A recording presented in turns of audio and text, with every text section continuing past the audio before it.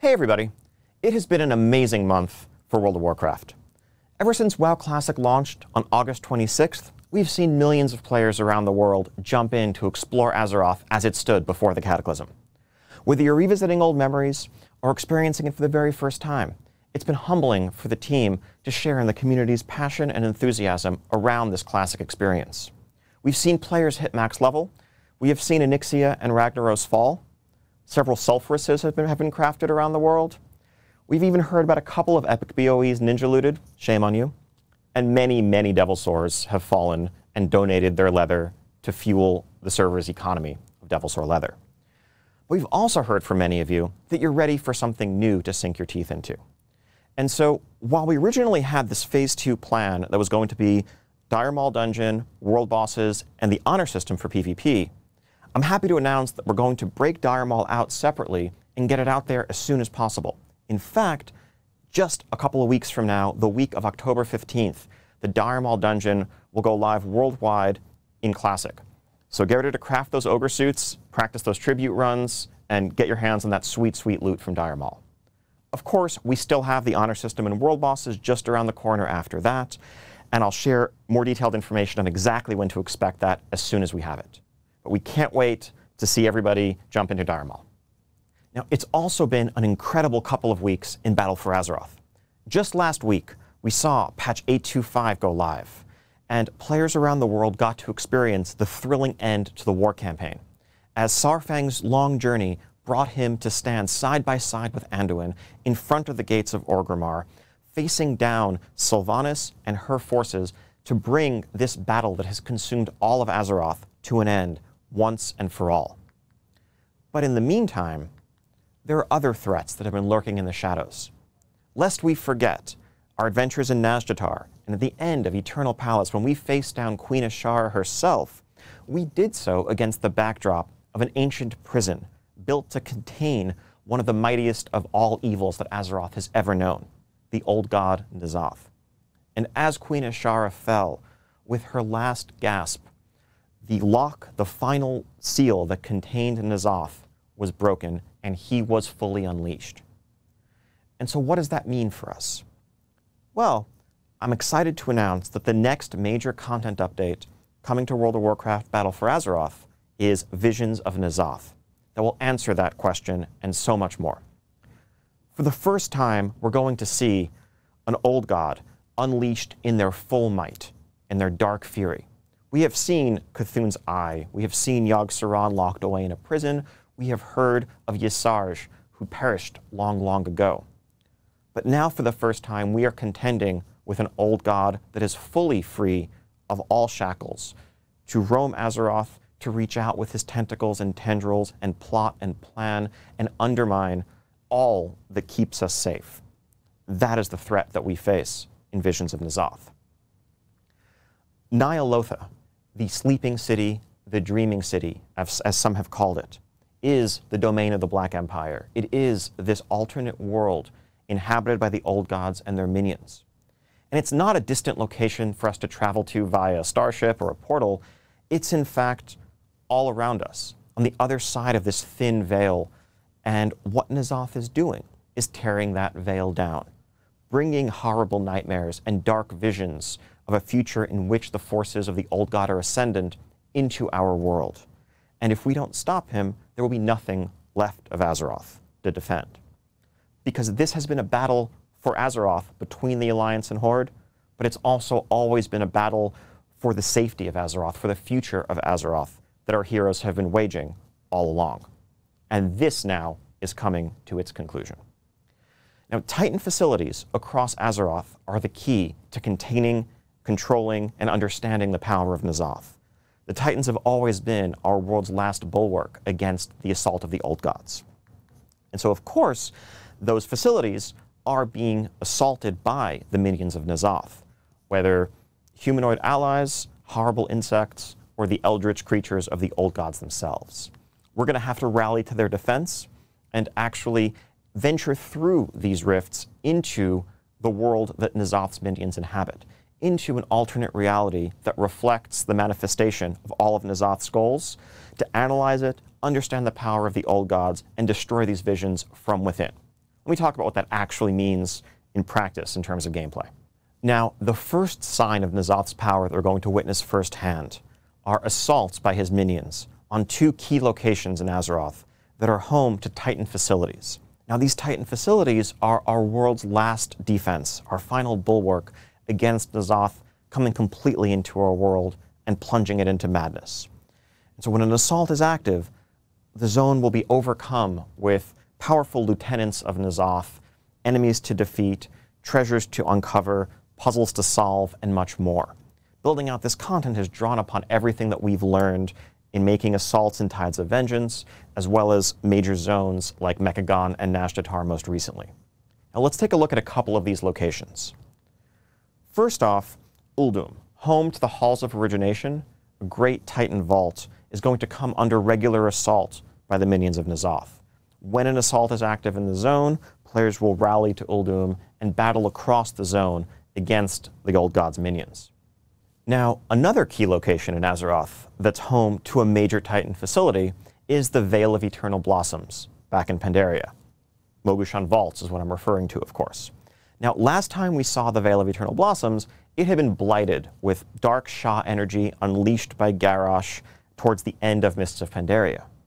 Now, the passage of time and the natural redemption that came at the end of that arc has finally healed those old wounds to the land. And the Vale stands fully restored to its original glory for all players to visit in this next content update.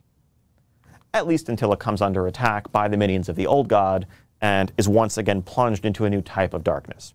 Don't worry, it's only going to look like this while N'Zoth is actively assaulting it. Otherwise, and in the long run, the original pristine Vale is here to stay. But you will want to journey here, fight off the Old God's minions, unravel the mysteries behind them, and do everything you can to thwart this great threat that's facing Azeroth. Now, Visions of N'Zoth isn't just the name of this content update, it's also the name of its major new feature. By completing assaults, you'll be able to earn your way into the deepest recesses of N'Zoth's mind and the reality that's seeking to manifest itself across Azeroth. There are these horrific visions, which are 1 to 5 player content centered around the capital cities of Orgrimmar and Stormwind, that show us an alternate reality of what might come to pass if we do not succeed.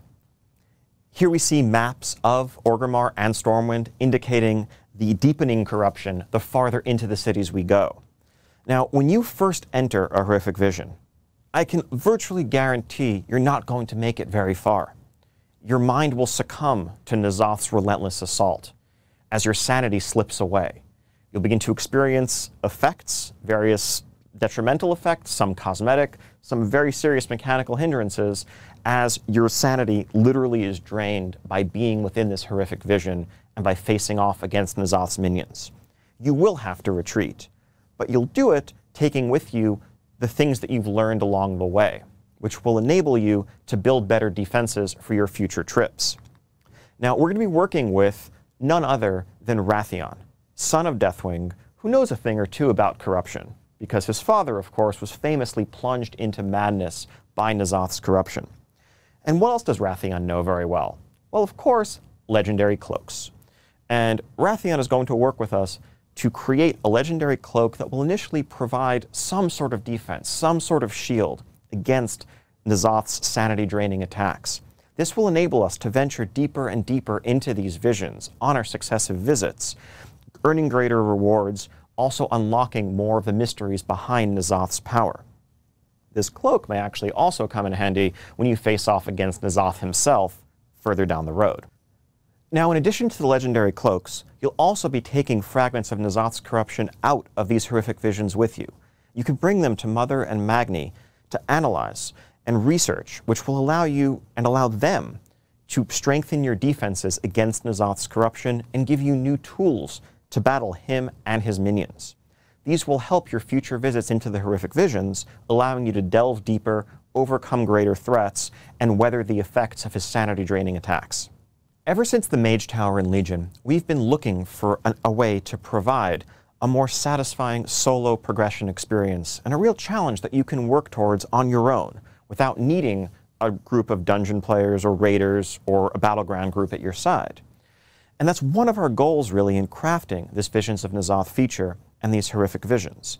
This is an experience that you can go into entirely solo and work your way through, making progress further and further each time as you gain the benefit of Titan research, understand the tricks and the threats posed by N'Zoth's enemies, and eventually fully clear the vision at the end of your journey.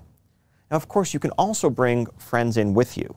We've made this experience something that will scale seamlessly from 1 to 5 players, regardless of your role, and the rewards are equal regardless of the size of your group. We want to let you experience this the way that best suits your playstyle. We can't wait to let players check this out on the PTR and hear from you what you think. And all of this is leading to a showdown with N'Zoth himself. And that journey is going to take us into the sprawling raid that is the centerpiece of this content update, Ny'alotha, a 12-boss raid that showcases the full splendor of the Black Empire. We're going to have to fight our way through the military might of N'Zoth's minions, disgusting spawning pools that have created the corruptions that we've seen across the years, the insectoid allies and minions of N'Zoth, those humans that have decided to embrace his cause of corruption, and much more. At the end of this journey awaits the old god himself. We're going to need all of our allies, all of our might, all that we have learned through our research, our work with Magni, and channeling the power of Azeroth herself in order to emerge triumphant and save Azeroth. We also have a number of changes coming to our reward systems with Visions of N'Zoth. In addition to the legendary cloak that I mentioned earlier, that you can earn and upgrade to defend yourself against N'Zoth's assaults, we'll also have new levels for the Heart of Azeroth that come with it both passive benefits and an all-new essence slot. Now, that slot can be filled by a number of new essences that you'll be able to earn through content such as the assaults on Uldum and Vale of Eternal Blossoms, delving into horrific visions, our new Mythic Plus season, PvP, the Ny'alotha raid, and more.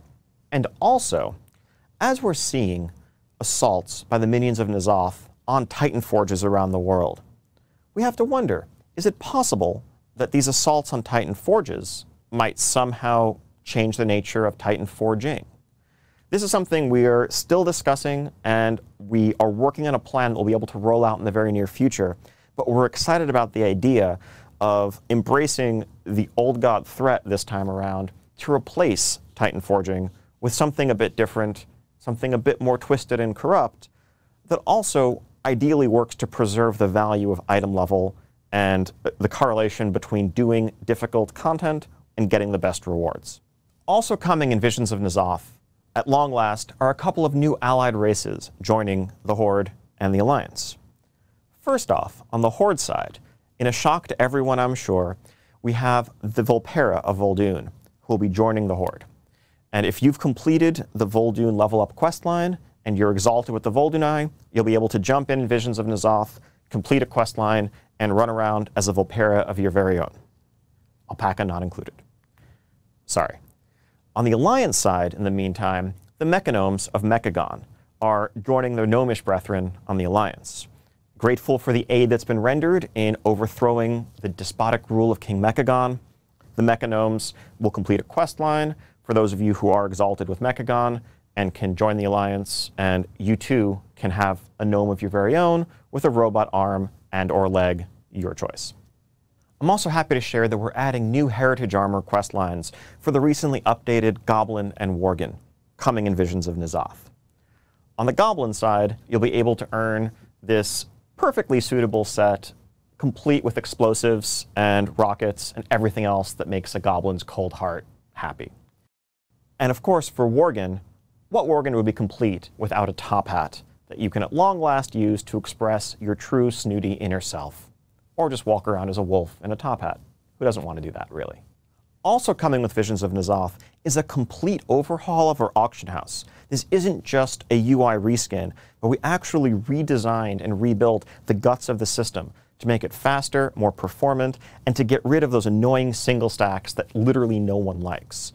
We recognize that there are hundreds of thousands of transactions happening across our auction houses on a regular basis, and we want to create a modern system that's smooth and easy to use. In redesigning the auction house, we had a couple of major goals. First off, we wanted to make the whole thing smoother and more performant. This is something that we started working on right around the launch of Battle for Azeroth, when folks may remember, the auction houses were clogged with tons and tons of single stacks, and searches and even purchasing or selling things might take several seconds or upwards of a minute in some unfortunate cases. We want to make sure that never happens again. Separately, we want to tailor the auction house functionality to the way that most people use it most frequently. And so if you're just somebody who goes to the auction house periodically to buy consumables for your raid or to sell some extra stacks of cloth or ore, we want to make that as smooth and as seamless a process as possible. The first major change that we've made is separating out stackable items to effectively create a separate commodities market, where you can just go list a stack of ore or cloth or potions, and people who are purchasing them can purchase portions of a stack. There's no more sense of there's one of this and two of this. There just happen to be 117 pieces of ore at this price, listed by 7 or 8 different buyers. If you want to buy them, you can just buy 15 pieces. It'll buy part of someone's stack, send them the gold. If you've listed a stack and only part of it sold, you'll get the gold for what's sold and the remainder back in the mail to you. Also, we have the ability to favorite items and create a shopping list for yourself. So if you regularly forget the name of that specific cut of gem or that consumable, you can just have a checklist that you can quickly search for and buy on the go. And on the selling side, you won't have to worry about stack sizes as you're listing your goods, and undercutting is much less of a factor in the market as it plays out in practice. Ultimately, we've just tried to offer improved functionality, a smoother interface, and faster responsiveness for people on all sides of the market, as well as some of the power users out there. We can't wait for people to check it out on the PTR. Let us know what you think, and we'll be listening to see any further improvements we can make. So that's just some of what Visions of N'Zoth has to offer. Also coming in this content update is a heroic version of the Darkshore Warfront, a new PvP season, Season 4 of Battle for Azeroth, with, of course, all new rewards, and a new mythic keystone affix that reflects N'Zoth's corrupting influence as his tendrils spread their way across Azeroth. With this corrupted affix active, when you go into a dungeon in Season 4, you'll see occasional Black Empire obelisks dotting the landscape. Interacting with one of these obelisks will pull you into an alternate world where we see N'Zoth's power ascendant and a powerful lieutenant of his stands guard. Defeating that lieutenant will return you to your regular reality, but will do so in whatever location you're currently standing when that mini-boss is defeated. This will enable some interesting skips that don't involve the use of Shroud of Concealment or Invisibility. Now, of course, if you keep these minions alive and you just decide to ignore them entirely, they may come and pay you a visit as you're fighting the final boss of the dungeon. So you'll want to strategize very carefully as you approach dungeons with the corrupted affix in play during BFA Season 4. Now, you may be wondering when you're going to get to check all of this out. Well, I'm very happy to announce that we're working literally as I speak on getting this uploaded to our public test realm for the entire world, and we should have it live later today. You'll be able to jump in, check out assaults by N'Zoth's minions, venture into your very first horrific visions, and much more. And just after that, stay tuned for news regarding multiplayer raid testing and more. Thank you all so much. We'll be listening very closely to all of your feedback from the PTR. And just around the corner after that, see you at BlizzCon.